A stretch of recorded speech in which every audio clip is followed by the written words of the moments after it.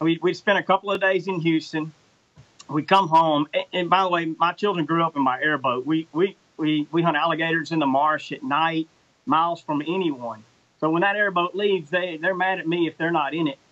But I had been leaving without them. They were wanting to go. I come back. It was a late evening, and the waters were rising in that area in Northwest Forest where Mr. LeBee lives, and we know that area really well. So I wanted my kids to experience the fruit of love. In other words, we were doing what was best for others without regard for ourselves. But the fruit of love were those people loving us, being so grateful for help. I wanted them to experience that. So I had to sneak in. I got my kids in my boat, and law enforcement would have never let me go in there with my kids. I've been spanked a few times for it already, but we're idling around in this neighborhood, and the water's already really high, and it's rising. And so I'm thinking, nobody's left here. I mean, if anybody's left in this neighborhood, it's the most hard-headed guy in the whole neighborhood. And the kids started hollering and pointing. There he is. You know, this old guy comes walking out with his cap on. He's got his wife up in the attic. He's got his cats up in the attic. And he's still not planning on leaving. So, but I'm thinking, you're not leaving.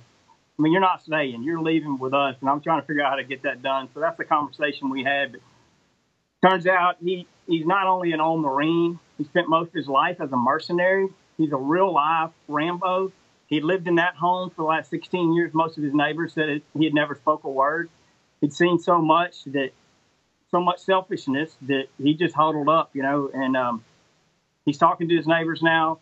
He's the most hard-headed, but probably the most loving man in that whole neighborhood. He's become a friend of ours. He probably calls me every week. So I take it you're gonna go back into that. Is it that neighborhood you're going back into?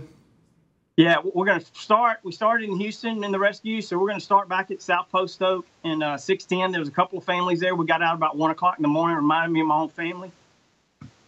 We haven't seen them since. I hope they're still there. We want to go see them. We're going to go to Beltway and Tidwell. That was where we spent day 2. And then day 3, we came back to Beaumont and found Mr. LeBee. We're going there.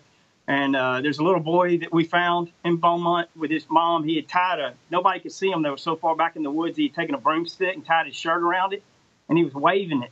And I didn't see it. The guy with me, Andrew, spotted a flash and said, somebody's in there. I said, man, no way. But he was sure. So we went, and we found that little boy with that broomstick and his mom and his daughter in there. I want to go meet that little courageous little boy. So we just want to go see a couple of these people under different circumstances, give them a shield of strength, love them, and thank them for loving us, encourage them. It's going to be an emotional ride, but we're looking forward to it.